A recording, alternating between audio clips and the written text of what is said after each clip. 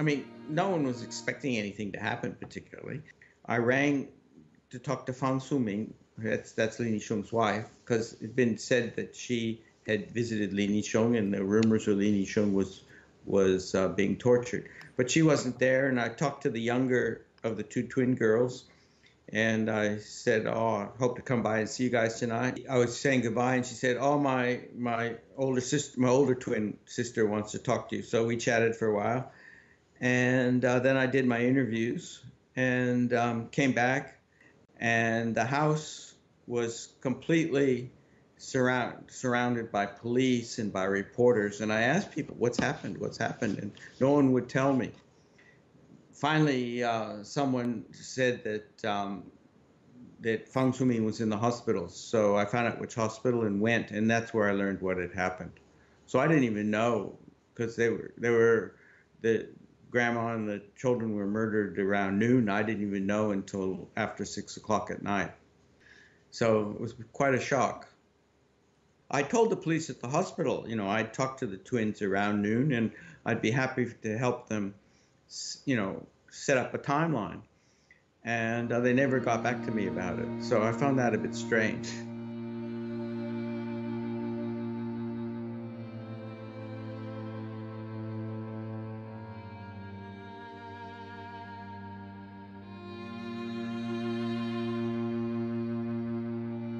The next morning, the Lian Bao came. They said possibly there's a foreigner involved. So then the next day, they said that the foreigner who might be involved may have a Columbia PhD, bearded foreigner, and in Taiwan. And not a lot of foreigners had beards, and not a lot of foreigners had Columbia PhDs. So I sort of seemed to think it was sort of pointing to me. So I rang a couple of young senior people in the Kuomintang, and both of them suggested that I contact the Detective Bureau. And so they put me under what was protection, which I had to sort of renew every 24 hours. And then a couple of days later, they then took me to this safe house, and that's where things got a bit more serious. There were a whole bunch of security agencies in Taiwan at the time. And what the police did was set up something called 专案小组, sort of a special task force to solve the Lin Yihsiung murders, family murders. And they were the ones that had taken me to the safe house and interviewed me.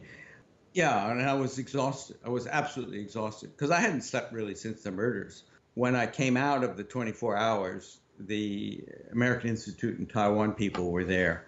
I would then be under protection, but it was a different group of police. I was under the Foreign Affairs Police, and they were much nicer. They said, "Where would you like to go? You're under protection." And I said, "Well, I've never stayed at the Yuanshan Hotel before and hadn't stayed there." So they organized it. And by the time I was finished, I had eaten everything in every restaurant, in every sort of possible dish. I was rather bored with it by the end, but I didn't know what was going on. And there was a lot of contradictions in what the government and the prosecutors were doing. So was I a defendant? Well, I got a subpoena that said I was a defendant. But if I was a defendant, then it was sort of some things didn't fit together. So it didn't really all fit together in a logical way. My name was in the newspapers virtually every day, to sort of say, "Oh, there's foreigners involved in this." It wasn't domestic, so to speak. Of course, that began to wear out. The prosecutor gave me a subpoena, and it said it was for criminal subpoena, and it said I was a defendant, used the term for defendant, 被告. And it said the reason was murder, 杀人. So in a sense, for them, this was escalating things. And so my response was, let's hold a press conference. 125 reporters came to the press conference.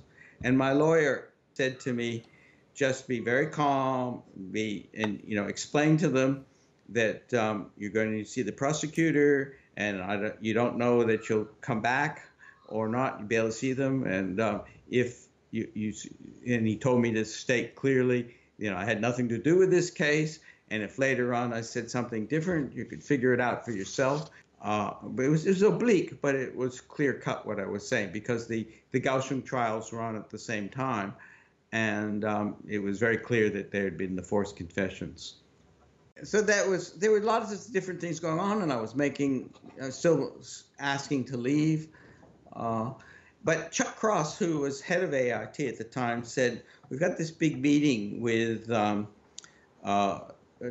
was a Taiwan or an ROC American economic meeting, and it was going to be held at the Grand Hotel." And Chuck, 2 months before, said to me, "I think that'll be key, and you'll either be in jail for that meeting or you'll be gone."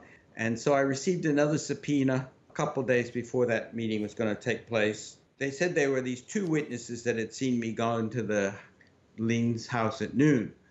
And one of them was apparently afraid to talk to me. And the other was a Hakka woman. And she said, she testified, and I could understand, she said quite clearly that she had seen me go. And so then the prosecutor gave me this chance to cross-examine her. I thought a second, and I sort of said, I said to her, "How many foreigners with beards have you seen?" And she said, "I've just seen one." And so I sort of said, "If you've just seen one, how do you know it was me?" She said, "Because I've just seen one, I know it was you." And so I could feel the prosecutor's case completely disappear, because if I was going to be tried in Taiwan, it would have to be an open trial. So he basically said, "You can go tonight, book your fare, book." There were a few complications, like the government actually insisted that I get a local ROC citizen who would act as a guarantor that I would come back. But in fact, that was a bit contradictory too, because as soon as I left, I was put on the visa blacklist, even though I didn't know it. So there are all sorts of contradictions going on. I did fly out that night. My luggage had been completely turned over. They checked everything out. And then I just sat down and cried, leaving Taiwan, and after 10 weeks of all this.